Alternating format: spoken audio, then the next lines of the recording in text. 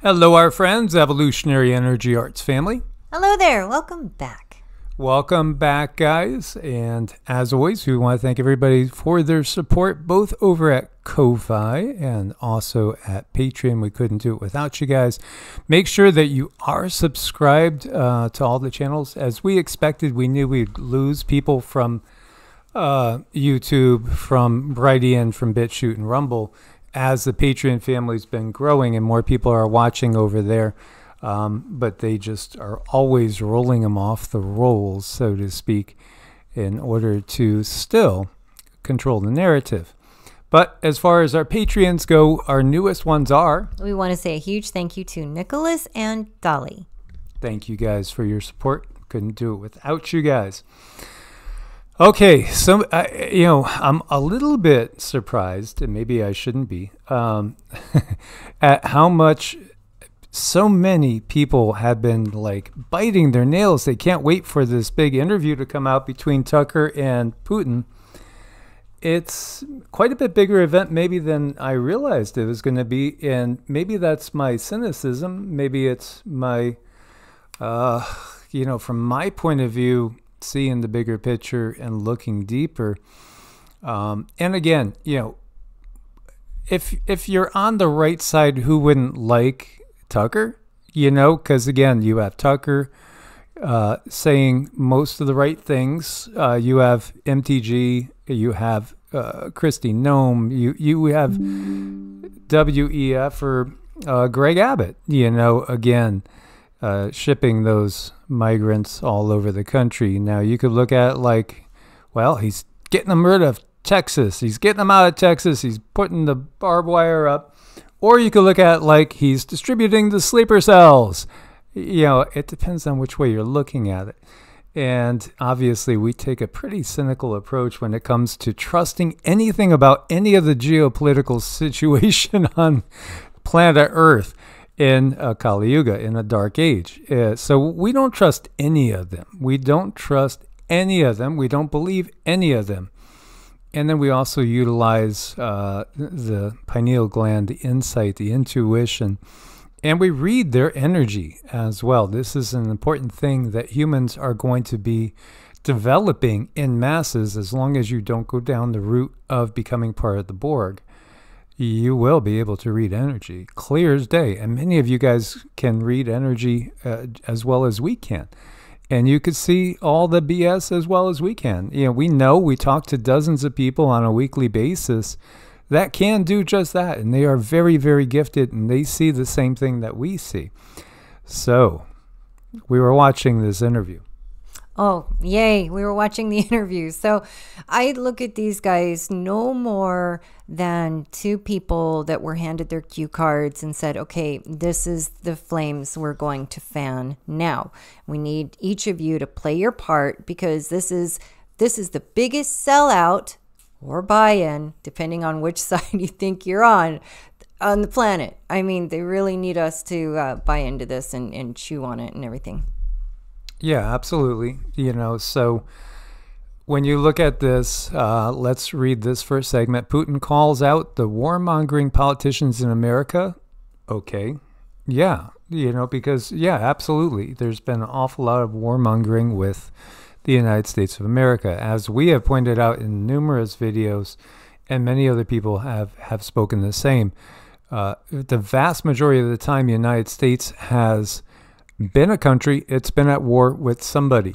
Whether we're going all the way back to the Revolutionary War, the War of 1812, the Civil War, and so many Indian wars, you can't even count them. And then, of course, you have the Spanish-American War, you have the War in Mexico. It goes on and on to the modern-day ones, starting with Vietnam and then going on into Iraq twice, and all the policing events that they don't really even count as wars, but they are wars. Okay, we do have warmongering politicians in America. That is true. But in reality, again, it's not just the United States that has the military-industrial complex. And this tangled web is intertwined in every single country on the planet. What they're doing now is they are shifting the paradigm and they're getting you ready to cheer the shift. They're getting you ready to cheer the shift, absolutely. And a lot of people are. A lot of people are biting hook, line, and sinker. And, you know, and some family members that are people that follow us on a regular basis will even, you know, I've read comments, oh, but you got Tucker wrong. He's really a good guy. But he has a very big dark attachment that is attached to him. And we could see that Putin has 3 Draco, one straight over the top of his head, and 2 others. You know, most of the top level politicians don't have just one Draco attached to them, really puppeting them. They're nothing but meat suits. That's the reality. You're really watching other entities controlling. It is a form of possession. Yet they're very clever, and they are good at getting people to, you know, bite hook, line, and sinker, to even commit atrocities, whether it's burning the witch, you know, again, eliminating hundreds of millions of indigenous people in the Americas, and then convincing people that it was actually Christopher Columbus that discovered America when there were hundreds of millions of people here already in the first place, but they don't count. Well, this is what they're going to be doing again. This is all about getting you to like the new boss. This is all about getting you to get behind those that are actually going to attack us. And, you know, this is exactly what they're doing. So Tucker asked Vladimir Putin about Chuck Schumer suggesting Americans will fight in Ukraine. Putin responds, we are thousands of miles away. You have issues with your border, issues with migration, issues with national debt at what? 33 trillion. Now that's a signal Cindy was picking up that this interview was not necessarily just for all the consumers out there, all the little people out there. No, this is giving information to the secret societies. This is giving information to all those that know how to look for signs, whether they're hand signals, whether they're number indicators, whatever, you know, we so have, and we have many different things. They are giving signals because here on February 8th, 2024, we're in the last days and weeks of life as we know it. It is going to change. They are going to change the paradigm. And, you know, again, it's not written in stone. They have plan A, plan B, plan C, plan D. It's AI. They war game this stuff incessantly.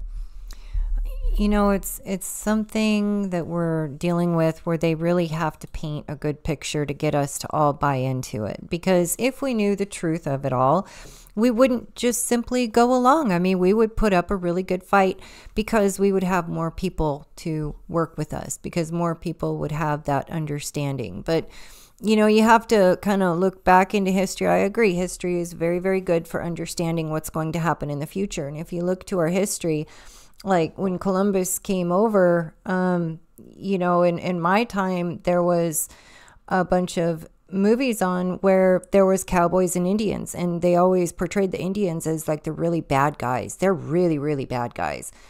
So that was important just to get everyone on board with, you know, how they're going to run things in the system and how they have previously. But also look at Burn the Witch. I mean, they got some really well-intended people on board to do some great harm to some people that really nothing more. They probably knew a little bit about how to activate herbs and how to utilize them to heal other people. But again, they painted this picture where everybody's getting on board. So I'm looking at this, feeling them paint this picture, because the words, I mean, the words are fun. A lot of people will hang on them, but I didn't hang on the words. I was feeling the energy. And this is like a level above us here in the 3D. This information is for a different realm of people who, like Mike said, they're going to be calling the shots. Yeah, absolutely. Putin confirms the United States not run by its elected officials. That's a big reveal for many people that, you know, have been drinking the Kool-Aid. Tucker says, so twice you described U.S. presidents making decisions, then being undercut by their agency heads. So it sounds like you're describing a system that's not run by the people who are elected in your telling. Yes, that's right. That's right. But the same, he's given us the truth, because that is the truth, right? It's an absolute truth. Yeah, Presidents don't make decisions. They're told what to do. You are the chosen puppet, the chosen figurehead. You have no real power. And then they tell them what the power structure is, and that's when their knees get weak, and they might even, poop themselves. You could see it with past presidents. Sometimes they look so pale, like they saw a ghost. Well, they saw worse than a ghost. Absolutely. Some ghosts aren't that bad. No, but what he left out was the fact that he doesn't make any decisions either. And neither does Xi. And yet, again, this is to get people ready for when the power structure shifts, which is not far off. It really is not far off. President Putin refers to the CIA as being the ones that blew up the Nord Stream pipeline. Well, again, all the alphabet soups are ultimately tied in together. Yet you do have a lot of people in these agencies that believe they're really doing what, you would get in a movie. Oh my God, we're saving the country from the bad guys, from the black hats. And there really are agents that believe that. But then there's agents that have been around 20, 30, 40 years, and they recognize the system for what it is. And some of them do want real change. Putin said in an interview with Tucker that there's no stopping who? Elon Musk. I think there's no stopping Elon Musk. He will do as he sees fit. He's a billionaire. He's not the leader of any country. He's not the head of the UN or the WHO, or he's not the head of the WEF either. Why is Elon so important? He is in my mind, I equate him to the false prophet of the Bible and Revelation. He's the one that's here to sell everybody on AI, because the ultimate Satan truly is AI, and the merger of humanity with an AI that will totally control and overrule the human decision-making experience on planet Earth in 3D. Yeah, no, they're all about assimilation into the Borg. And Elon is the good cop, and Elon's time hasn't come yet. It's just starting to come. He will be pushed to the forefront after the war. And he will be, in some ways, one of the most important people on the planet, if not like the prime one that so many people are looking to. It's going to be a different situation after the war. And it won't be all, using the whip. They're going to put out the carrots, the sugar cubes to get that horse to come this way. Yeah. It's going to be like, yeah, you know what? We need to make reparations for everybody that made that decision, and now they're suffering with compromised immune systems. Don't worry, you're going to get X amount of money for that. And you could get that on top of this, and you might even get your debt forgiven. Again, it could be a clean slate wipe. Of course it'll be a clean slate wipe in some ways when they change the monetary system.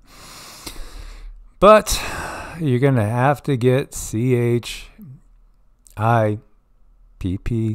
you know what, ED. Yeah, you're going to have to become part of the system completely to get any of the benefits of the system.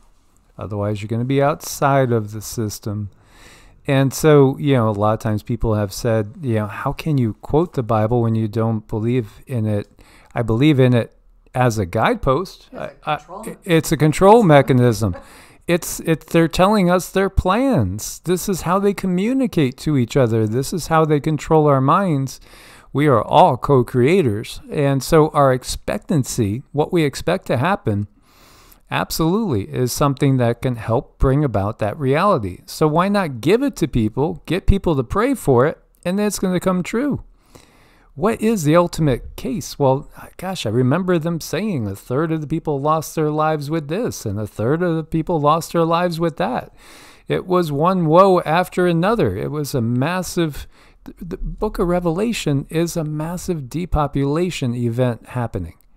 Can't we see that? I mean, that should be pretty obvious. Just take a step back from your dogma and your understanding and look at it with clear lens and see this is exactly them telling us what they're going to do.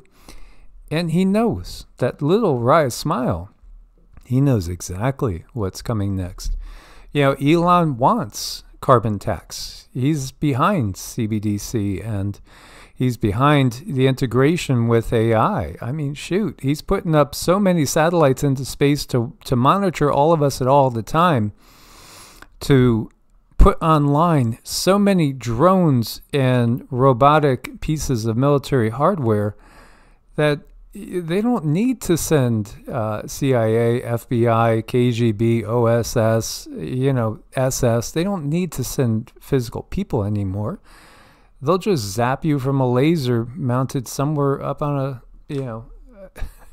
up in the sky overhead, or they'll just send a drone to take you out. This is the reality of what we're seeing. By the way, former President 45 won the Republican caucuses in the Virgin Islands. You might see the return of 45.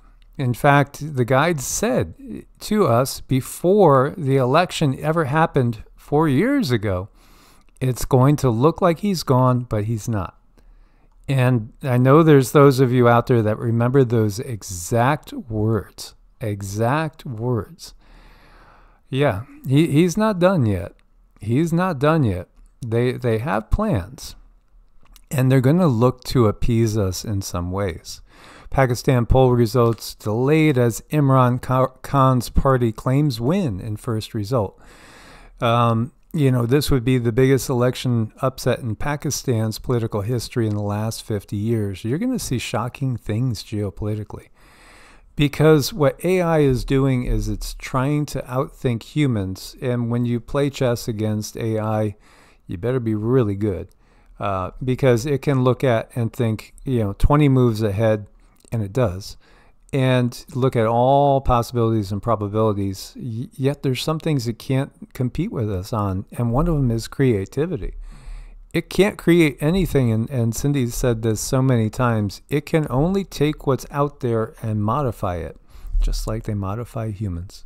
But that's why they need humans, because we are that creation. We are that thing that they need to model after.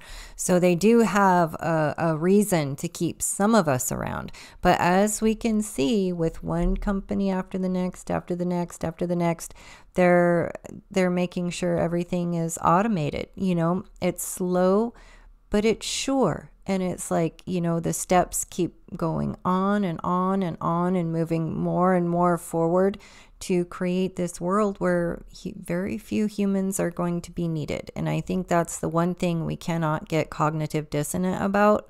We have to understand that we know this plan, we see this plan. Best thing to do is for you to just keep stepping out of the system, backing out of the system, backing out of the system. That's the energy that I'm feeling, and that's the energy I'm following. And just so you know, we've touched on this briefly before. Chile's burning, and these wild, quote-unquote, wildfires, second biggest wildfire that we've seen in the 21st century. And, it's not getting a lot of coverage. But when you really look at it, over 100 people lost their lives, so many houses destroyed, areas destroyed. When you really look at it, oh man, it just reeks of Maui. It reeks of Lahaina. It reminds me of, again, fire from the sky. And we're seeing all the same sorts of things, the oddities. Like all the fires popping up at one time. So don't go saying one person started all these at one time, because it ain't going to happen that way. When you look at the wreckage, notice how some of these cars are upside down and they're melted. I mean, this is not wildfires. This is weaponry. These are absolutely, in my opinion, I don't know how you couldn't say this is not directed energy weapons. Like, how does that car get there? I mean, and again, I'll be curious to see if there's any blue houses that just are perfectly fine. And look at the trees. These cars are trashed. Why are those trees even standing if you had fire that big? It doesn't make a lick of sense. Well, unless we're talking technology. And again, people are really catching on to this. You know, people, those that have been watching this the whole time. Yeah, you know, with what is up with this? What is up with this? Why are they targeting Chile? We haven't asked that question to the guides. But yeah, it's just so crazy, and more people are talking about it. And this little tidbit too is kind of curious. Former president of Chile died in a helicopter crash. The helicopter carrying Pinera, that's Sebastian Pinera, former president of Chile, and 3 others plunged into a lake in southern Chile. He's the only one that died. The other ones were saved. Got to wonder, what did he know? You know, what did he know that they wanted to make sure wasn't going to come out? But you know, we've had so many things that people already probably have forgotten. Many people have forgotten about Hawaii. How about East Palestine? You know, again, how about that flood in Tunisia, and it's just been crazy. And then the Moroccan earthquake, and we could go on and on and on. Because, you know, absolutely, we're seeing more things happening at one time on a regular basis, and they're repeating themselves. Then you have Hawaii ignoring the U.S. Supreme Court, striking down the right to carry firearms in public. And this was, again, something that was upholded by a district decision. And then Hawaii says it's not on their state charter. So, no, people don't have the right for guns in Hawaii to self-defense at a time when the U.S. and NATO countries are increasingly, overwhelmingly being invaded. And it's getting very hard for them to cover up all the various instances of these, in many cases, impatient sleeper cells that are very, very ready to go and just waiting for the word. Because we are hearing of more and more incidents. There was an incident in Texas with some known cartel members that Texas state troopers got into a firefight with. You know, it's just crazy. It really is crazy. But at the same time, you know, Hawaii will be under Chinese control before you know it. Mm-hmm. Yeah, I mean, they're just moving on down the line. They're moving slow but steady, and that's the thing. It's always like the frog in boiling water. You know, if that frog doesn't get out pretty soon, the frog's not going to be able to get out. And a lot of people are kind of sitting there and they're waiting for something. They're waiting for a sign. They're waiting for a signal. They're waiting for something. But this is the time where you really need to dig deep and soul search and decide, you know, what kind of future can you live with? I mean, I think there's going to be big changes. I see the signs are everywhere. I cannot ignore them. So I think a lot of people are kind of in the same boat, asking the same question. Yeah, and I do think we have to weather the storm. Again, I really feel that 2024 and into 2025 will be probably the most dangerous time. And then I'm feeling that it's probably going to de-escalate a little bit. At least from the violent side of things. Sure, they're still going to keep moving forward, as they always do with all their laws and procedures. But even when you switch control, even when you, in a country or numerous countries, from one group of puppets to the other, they're all puppets.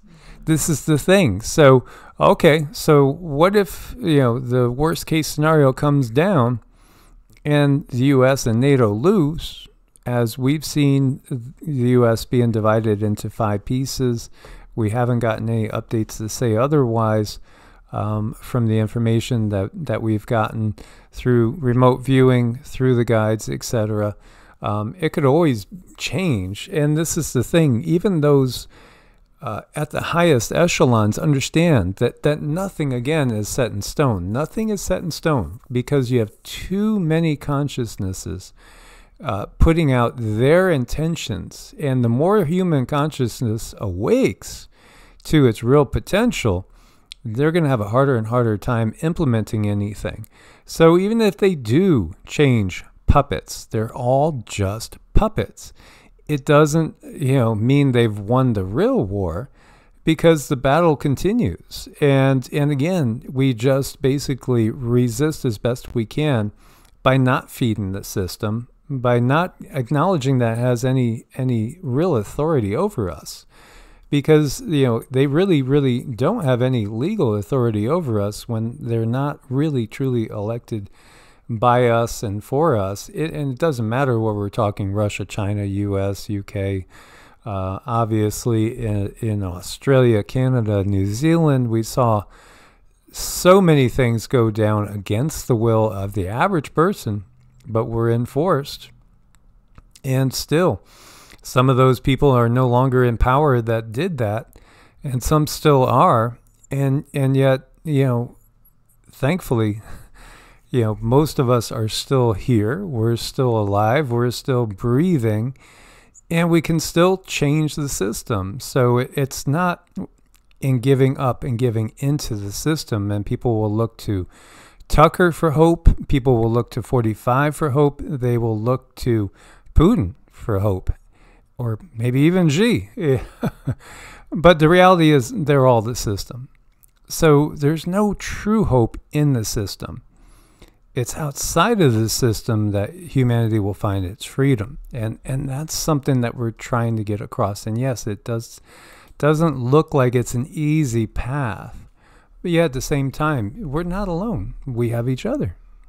Oh, and we have our puppies, and puppies are always so cute to end the video with. Everybody's going to go check on him there. They're not sure if he's okay or not, but they're going to check. And I think when it's time, people will check on each other, and they will try to get to know each other and try to understand each other. And when it's really understood that the system is not out for your good, it's not out to help you, that's when people, I think, will start coming together. But there could be hardship, some hardship to spur that on. That's the unfortunate part. Absolutely. So, whether they give Alaska back to Russia, Hawaii back to China, whether China controls the left coast, and, however they divvy it up, maybe they even, put 45 as the president of a smaller version of the United States in order to appease people. It's still, that's not the revolution in consciousness that we're talking about. Because, again, this is all part of the system. They still want you and need you to buy into the system. So they might do it through appeasement, or what looks to be appeasement, but really it's still basically, it's the same old thing wrapped up in a fancy new bow. And once you understand that, then it's like the anger and fear is released and you can focus on you. Absolutely. As always, guys, look forward to your comments. Source bless and namaste. Namaste.